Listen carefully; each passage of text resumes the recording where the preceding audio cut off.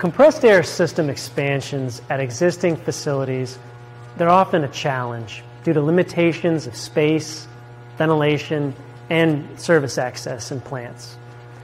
Poor ventilation, high heat, high dust, tight access for service, and really poor lighting are all common issues that affect performance, reliability, and really lifetime of equipment. I'm Neil Meltreader, Engineering Manager here at Kaeser Compressors, and I'm inviting you to join us with our webinar for plant services on alternative design strategies for compressed air, blower, or vacuum systems.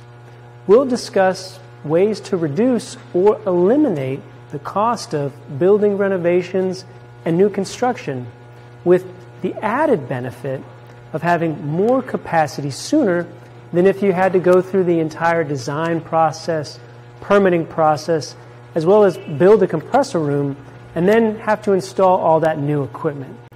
By taking these systems outside of the traditional plant, it makes more room for productive equipment, and it can also reduce the downtime associated with system expansions.